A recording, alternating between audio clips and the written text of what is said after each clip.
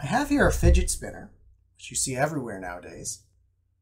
I've driven a screw through it, and attached to the screw is a string that I've tied so that it can hang freely.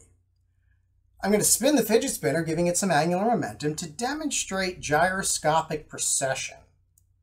The convention that we have for relating motion in a plane, circular motion in a plane, to a vector of angular momentum is that if I have an object spinning in the direction defined by the sweeping of my right hand, like so that if I imagined arrows on my fingertips, then the angular momentum vector will point in the direction of my thumb. So if I spin the object like this, the angular momentum vector will be along my thumb.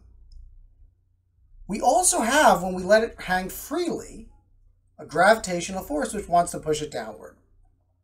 If I take the point from where it's free to hang, and I define a vector pointing from there to the center of mass of the object, which is mostly at the center over here, because this is where most of the mass is, and distributed symmetrically about that, the mass of the screw being mostly negligible, then I have a vector pointing along the direction of the pen, with the pen point being the head of the vector.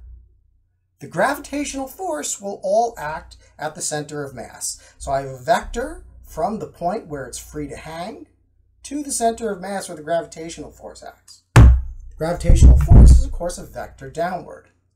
I have another convention which says if I sweep the vector from the point of rotation to the center of mass to the force vector using my right hand, then my thumb points in the direction of the torque. And the definition of torque is the change of angular momentum.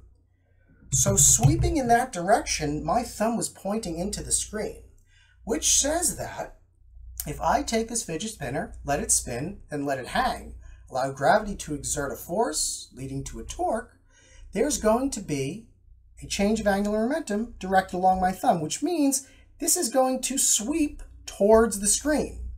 The rotating object is going to have the axis of rotation itself rotate. That's called precession.